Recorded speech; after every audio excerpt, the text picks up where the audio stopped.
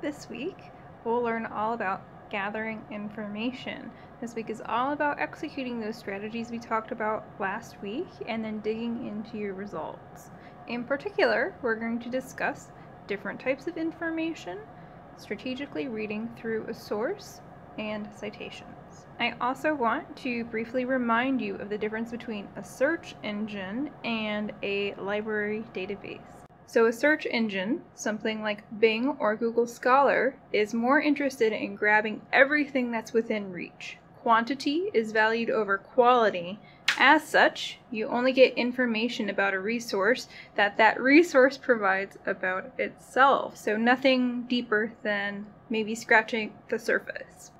A library database, like Academic Search Premier or Web of Science, is more focused on providing you with curated information. You have a much greater depth of information about a resource, and that quality is valued over the quantity. Databases are also able to hire people to provide this quality information. So why think about gathering information? So I think it's important because scholarship is a conversation, and thinking about gathering information is helping you enter that conversation. Scholarship does happen at many different levels and with many different people, you included, all of whom bring their own perspectives and ideas to this conversation. This also does mean there is a lot of information out there, and even after figuring out where you want to do your search, so maybe you found the perfect database, sometimes it can be tricky to figure out the exact right resource. So our next points of discussion are going to focus on figuring out what you're looking at and how to determine if it's the right fit for what you're doing. Part 1, we're going to talk about different types of information. So I'm going to talk about 3 specific types of information that you're likely to come across when you're searching these databases. We'll talk about popular literature, scholarly literature, as well as trade literature or publications. Starting with popular literature, the purpose of popular literature is generally to inform and entertain the general reader.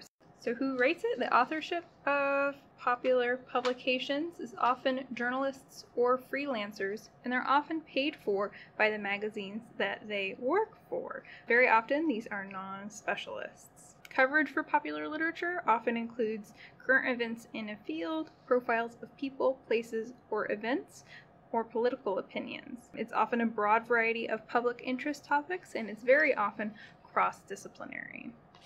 Again, the audience is the general population, popular literature for the populace. And examples include Time Magazine, The New York Times, Psychology Today, and Science News. And here is an example of an article found in popular literature.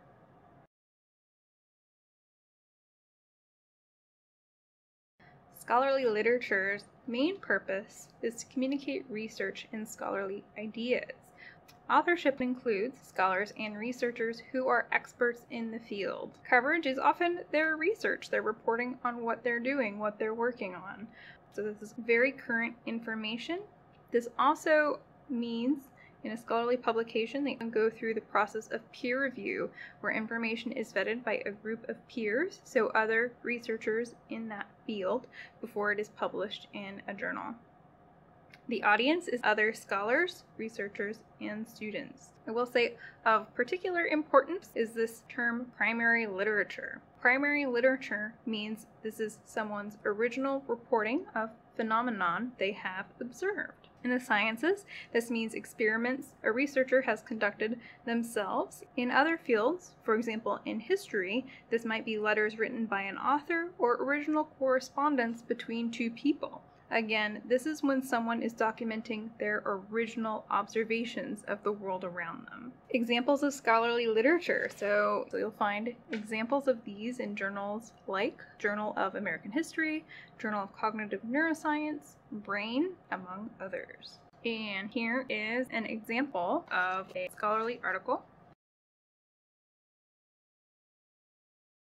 So finally, we'll talk about trade and professional literature. The purpose is to provide professional support and to apply information. Authorship is often professionals and practitioners in the field. Again, they're reporting out about their experiences in their field. Coverage is news in a particular field, brief reports on research, or opinions about trends and events.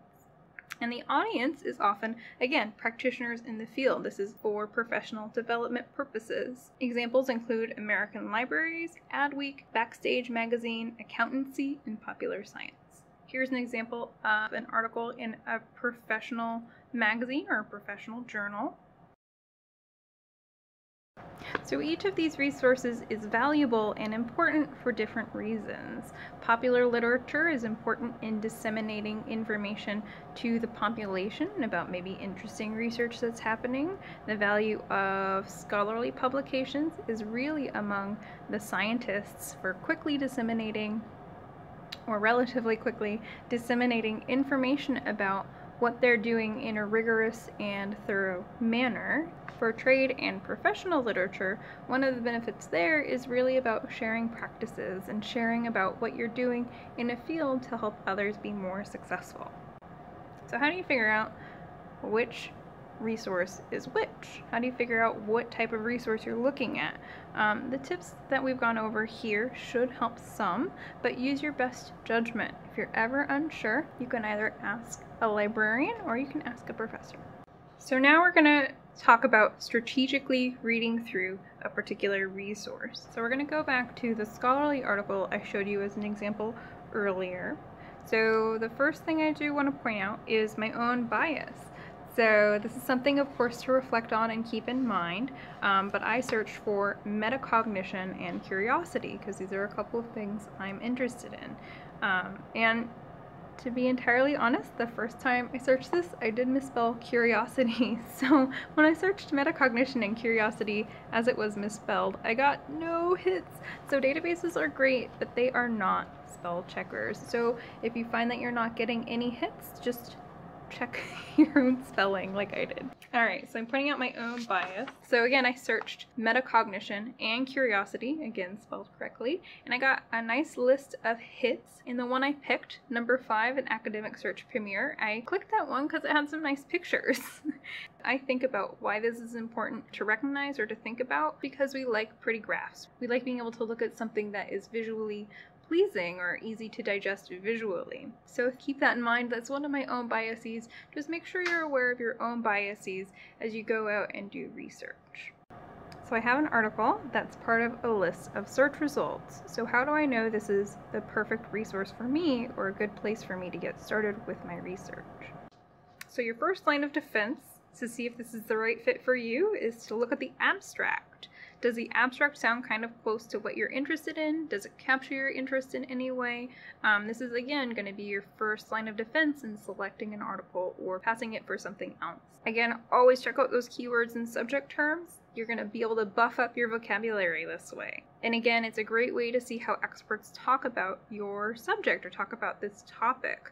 For me, next time I search, I might include thought and thinking or cognitive analysis in my search.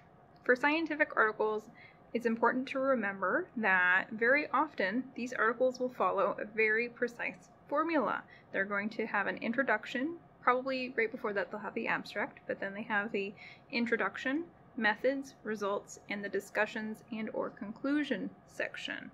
So your job as an information-seeking person is to just check out the introduction and then skip the stuff in the middle for now and go right to the discussion and conclusions. The stuff on the middle, so the results, the methods section, depending on what you're doing, you don't necessarily have to read through those sections. For the research I'm doing for this Wikipedia article, I don't necessarily need to understand the particular methods of how this experiment was conducted. I can instead focus on the introduction and the discussion and conclusion section, and that will give me a lot of information I need to come to my own conclusions. So for me, I might go back and check out the results section too. This section can help me understand the reasoning behind the discussion section or the conclusions section and gives me an opportunity to come to my own conclusions. I might also find I have my own questions to ask. It can be good to look through the results as well, just to make sure everything lines up with the conclusions of the paper. So you might wonder why I'm leaving out the methods section so much.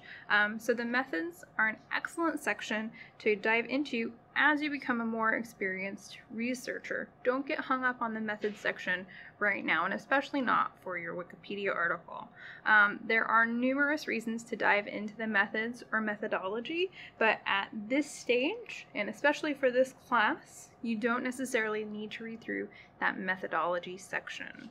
Caveat: always defer to the instructions of your assignment. So even though I say don't worry about the methods, maybe you're taking a methods class right now and it's really important that you understand those. So just keep that in mind. All right, so that's a lot about determining if a scientific article is relevant for your work, and a lot of that holds true for other disciplines as well. Other disciplines might not have such a formulaic approach to their articles, but still check out the headings of each section in your article. Do these make sense? Do they seem interesting? Do they seem relevant? Is the introduction of a subheading relevant? Are they pulling things together appropriately? Again, it's ultimately up to you to determine if a resource is appropriate for your work, but hopefully these hints help. So now, citations. Their importance and how they can expand your search. So citations, I like to think of them as both waypoints and acknowledgments. They can help point readers to where you got your information and also help note that you're indebted to the work of others. All research is building off of the work of others, so it's important to note that work along the way. We'll talk more about the importance of citations when we talk about managing information in a couple of weeks, but generally, citations can help you expand your search by helping you look both forwards and backwards. So thinking about going backwards. So all research, again, is built off of previous work. Even brand new fields have their roots in other fields. That's what the introduction section of any academic paper refers to, and also is its role. This introduction section sets the stage for that research. So be sure to check out the works cited session, look through that introduction session, see what's cited, and follow your citation trail. This might help you understand the foundation of your work a little bit better, or it can provide you again with more critical information to your own work. So going forward, the research you're currently reading is likely being used by others. The number of citations doesn't necessarily demonstrate the article's worth. In terms of going forward, the research you're currently reading is likely being used by others. The number of citations doesn't necessarily demonstrate the worth of an article. Some fields do move more slowly than others, and perhaps it was ahead of its time. It's ultimately, again, up to you to determine the worth of a particular article. So going forward can be a little bit tricky. It's a little bit harder to pull that together and to harvest that information. Again, there's lots of research happening by lots of different people. I think the easiest thing to do is to use Google Scholar to give you a window into scholarship moving forward. So let's look at that article I found one more time. So I entered the title of that article in quotes in Google Scholar and hit search. So, and of course, yay, and wonderful, yay, it's my only hit. So great, so there it is. So sometimes I will say I have found that Google Scholar is not this smart. If you're having trouble finding your article in Google Scholar, maybe shorten the article title a little bit so you're just getting the core information, but keep it in those quotes. And again, remember that Google Scholar doesn't grab everything. All right, so I can already see that this has been cited by 29 other researchers, or again, 29 other researchers that Google Scholar knows about. I click Cited By, and now Google Scholar is linking to all of the things that cite this paper.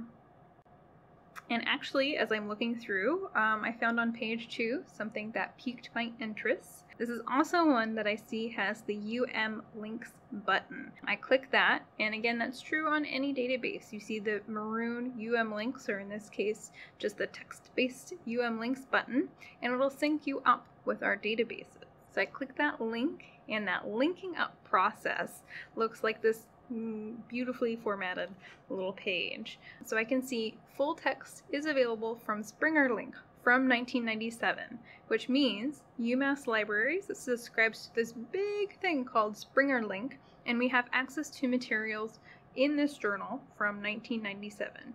So that's not a lot of deep information, but it does give me some context for what to expect. So I click go, and ta-da! Here's my paper. I click view article, and there's the whole thing. Excellent. And again, just like before, I can see things like keywords, the abstract, and more citations. So this looks like a pretty excellent resource, so I'm going to add that to my list of resources.